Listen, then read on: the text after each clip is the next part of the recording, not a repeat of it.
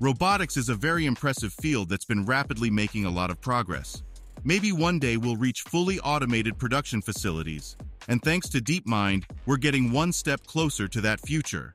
Their new AI has never before seen capabilities that'll revolutionize the world of robotics as we know it. Watch till the end to learn all that this AI has to offer. Robocat. Robotics has one huge caveat. Most are programmed to do one or a few specific tasks really well. If you asked it to do anything else, it wouldn't understand. This is where AI can help. Recent advancements in AI could help robots to learn better and faster. Thanks to AI, we can have general-purpose robots that can perform a variety of tasks rather than just one task very well. And while that sounds easy on paper, it's much more difficult in practice. The reason for this is training. Training AI requires a lot of data, and getting that data for robots can be a slow and difficult process, which is one of the reasons why the progress on creating general-purpose robots is going so slow. But thanks to Google's subsidiary, DeepMind, we're getting one step closer to having general-purpose robots. On June 20th, 2023, DeepMind published a paper talking about its latest invention, a self-improving AI agent for robotics known as Robocat. Robocat generates its own set of training data after it receives some initial training. When it learns to do a task, it'll generate more data to improve itself, giving it a bigger set of data to learn from. This is a massive leap forward in the field of AI and robotics. Thanks to this, a large amount of training data does not need to be acquired for the sake of Robocat learning how to pick up blocks.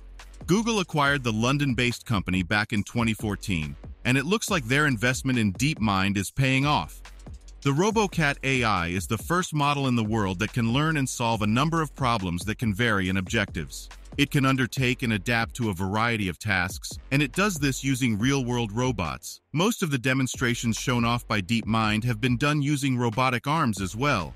Before, people have looked into how robots can multitask at scale. Scientists have been researching ways to build robots that can do numerous activities at once and merge language models with the practical capabilities of a robot helper. And Robocat is the first agent to do this successfully.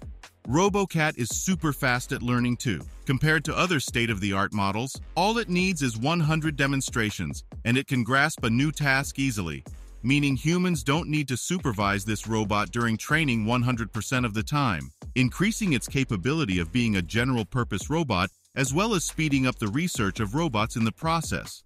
The reason why Robocat learns so quickly is thanks to the fact that it already has a large and diverse dataset established. It accesses this dataset in order to properly understand the task. Demonstration. In Google's blog post, they even shared a demonstration of Robocat, and not just on one robot arm, but on an entirely new one as well. During a series of experiments conducted by DeepMind, Robocat accomplished the remarkable feat of learning and executing 253 tasks across 4 distinct types of robots.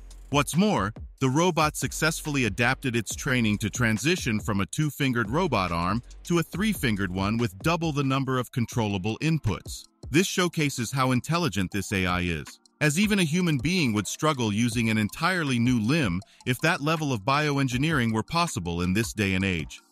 Consider how long it takes for people to learn how to walk. It takes years to get a handle on the balancing and physics of your own body. So it cannot be understated how impressive this AI is at handling these difficult tasks that may seem ordinary to the average person, while also switching its appendage in the process. But while these tasks are difficult, something like leaving a like is very easy. So remember to subscribe if you want to stay up to date on the latest AI news. But let's get back to Robocat. All the team has to do is present a desired object arrangement to one of its cameras. This is all the information Robocat needs to do the task. Robocat attempts to solve the assigned task by arranging objects in a manner similar to the desired configuration. It can effectively manage diverse starting conditions and goal images for the same task. Robocat's training did not involve exposure to data featuring human hands. Even so, it exhibits robust performance when encountering out-of-distribution goal images. And it's not just human hands that it has never encountered. It's also never seen Sawyer robots lifting objects either.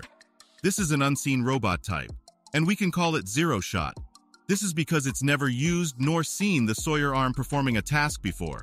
To showcase the versatility of Robocat's skills, The team lets this AI control the entirely new Sawyer arm.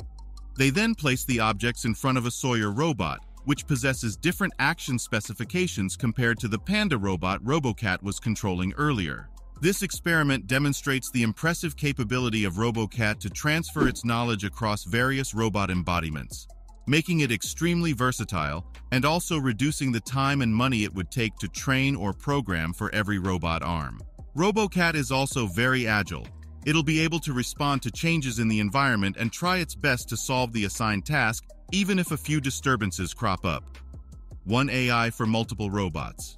Robocat's training encompassed operating various robotic arms, and remarkably, it quickly learned to control different arm types within a few hours. Robocat managed to successfully pick up gears with an entirely new arm 86% of the time, and it only observed 1,000 demonstrations being done by humans. DeepMind says that it took a small amount of time to collect this much data. Reaching an 86% success rate so quickly could allow Robocat to adapt its skills to tasks that put both understanding and precision to the test, like selecting the correct fruit from a bowl and solving shape-matching puzzles. DeepMind says that these types of tasks are crucial for complex control. Robocat is capable of improving by itself the more it learns. DeepMind refers to Robocat as a self-improving generalist, an AI that gets better at learning new tasks the more information it gets trained on. This cycle of training is extremely beneficial, as it means the returns on training become greater and greater the more the AI learns. The initial version of Robocat only achieved a 36% success rate in previously unseen tasks. Bear in mind it only learned from 500 demonstrations per task. But the latest iteration of Robocat, which has been exposed to a wider range of tasks during training, has more than doubled its success rate on those same tasks. Robocat is able to improve itself so much thanks to its massive amount of experience, an amount that is only growing day by day. DeepMind compares this to human learning, where when a person immerses themselves in a particular domain, they end up developing a broader range of skills in the process. Robocat can acquire new skills automatically, and not just acquire them, but also improve upon them in the process. Its versatility in adapting to new tasks and new robotic devices allows us to enter a new generation of general-purpose robotic agents that can be extremely helpful in various fields.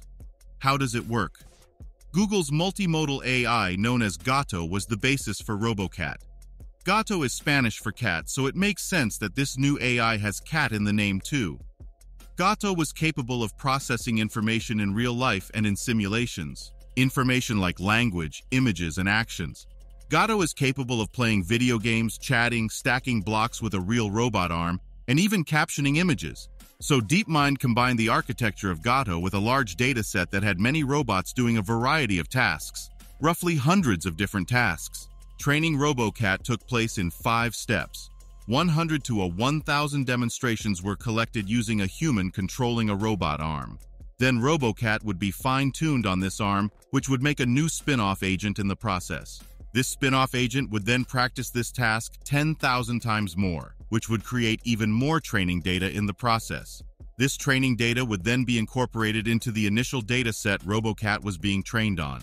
And lastly, a new version of Robocat would be trained on this ever-growing dataset. The kind of data Robocat is trained on involved simulated, real-world, and self-generated examples. So could Robocat learn how to do something as complex as assembling a car engine just from a few demonstrations? Let us know if you think it can realize that potential.